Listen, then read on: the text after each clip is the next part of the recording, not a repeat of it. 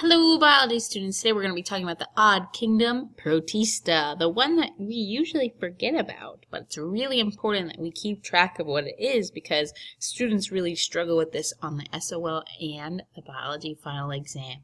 All right, let's jump in.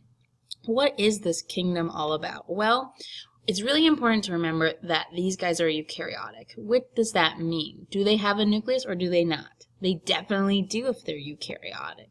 And what's really cool is that they're just so diverse. There's a greater range of sizes and structures than most of the other kingdoms because there's just so many of them. They're kind of this weird category where we have such a cool mixture of sizes and shapes. And because of that, there are lots of different types of things. Some of them are heterotrophs, some of them are autotrophs. Don't forget what those two things mean. Heterotroph means that it's eating other things. Autotroph means that it's making its own food. Do know that some of them are unicellular, almost most of the ones we'll look at are, and some of them are multicellular. Because a lot of them are unicellular, students accidentally get them confused with prokaryotes or bacteria, especially since this word sounds a lot like prokaryote. But what's really different about them compared to prokaryotes? Well, first of all, they're eukaryotes, meaning they have a nucleus. So if there's a nucleus and it's single-celled, don't think it's a bacteria. I would lean towards protist. What are some other cool things? They can reproduce sexually or asexually. And they could be kind of animal-like, kind of plant-like, and kind of fungus-like. So we're going to be kind of learning about all those cool differences. So first let's jump into how they move, and it'll help us review some of our organelles. A lot of their movement can be through these short hair-like projections. Some of them can be through long whip-like projections, and some of them can be through things that are like projections or fake feet that are coming out of the cytoplasm. And those organisms are really cool because they're constantly changing shape and look like the blob.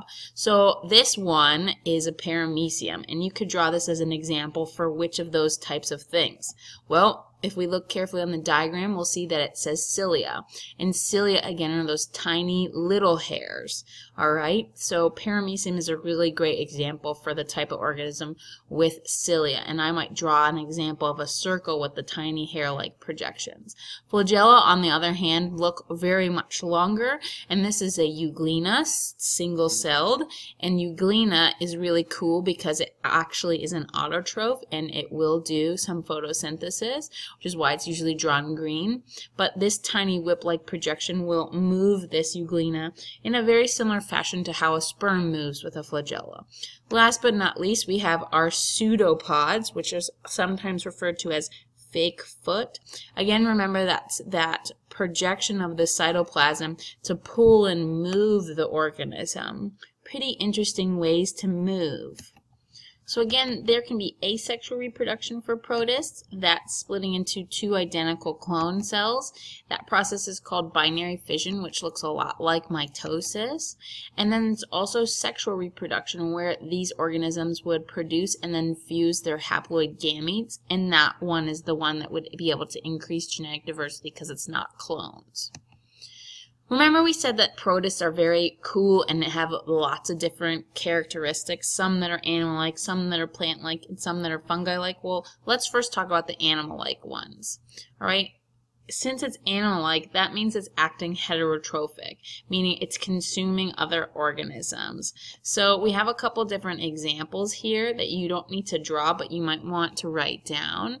So this is a blood parasite. It's heterotrophic. Think like ticks are animals, and they are parasites that take in blood. And then we have this freshwater ciliate organism. It has these cilia, those tiny hairs, and that uses those hairs to pull in organisms to eat, kind of like how we eat with our mouths.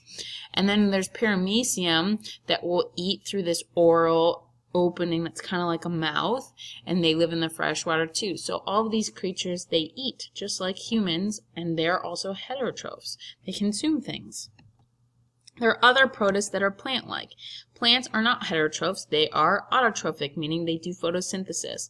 Those protists are going to have chloroplasts. Remember, they can have organelles. They are eukaryotes, and in their chloroplast they'll have chlorophyll to trap the sunlight energy. Some of these things are like this guy, Volvox. We can see that they're very green, and that shows that they have the chlorophyll underneath the microscope. Diatoms, this picture that doesn't show the green because they're so small, but they definitely are photosynthetic, and they're in the ocean, and they are so vast that we rely on these guys, especially the diatoms, for most of our oxygen on the planet. Then we have our friend the euglena that we saw that has a long whipping flagella. That's freshwater and it's unicellular, and it was our example of something with a flagella. And then even our green algae. Algae is considered to be, and like seaweed is considered to be a multicellular autotrophic protist. All right, because it's not quite a plant, right? It's kind of prehistoric and considered a protist. Very interesting. And so related to that, this giant category of plankton, and we're really going to focus in on that for a moment because a lot of our world relies on plankton for many reasons. They are the small floating microscopic organisms in the freshwater marine environments, and plankton is a big category. It can really include phytoplankton and zooplankton. Which one of those do you think is more plant-like? The phytoplankton sounds like the word photosynthesis, and zooplankton sounds like zoo or animals. That one's more animal-like. And so the animal-like one is heterotrophic, and the phytoplankton one is autotrophic. And we rely on these guys to be the base of the food chains for the marine organisms, where especially the phytoplankton are going to act like the plants in the marine food chain, and then they get eaten by these guys who are also small, but they're heterotrophic, and then those guys can get eaten by bigger things such as whales or small fish, etc. So we really rely on these for the food chain, and also especially for our phytoplankton producing our oxygen across the globe. One of our last couple things is we also have fungi-like protists. We're considering the ones that are acting very decomposer-like in their heterotrophic category as very fungi-like, since fungi are decomposers. And when we say decomposer, we mean that they're absorbing nutrients from dead or decaying matter and they're breaking it down. We think about that as like mold that's growing on things that are gross in our fridge, or like really slimy mold that we see outside. All of those things are protists. They're like weird protists that aren't quite fungi, but they're kind of acting like fungi. And the reason why we don't call them fungi is because fungi are multicellular, and they have a couple other characteristics that we'll learn about in our fungi podcast that they need to have to be considered actually fungi rather than protists. Wonderful job, guys. Make sure you go back and see the major examples and the major categories of protists, and you'll be off to a good start. Woo!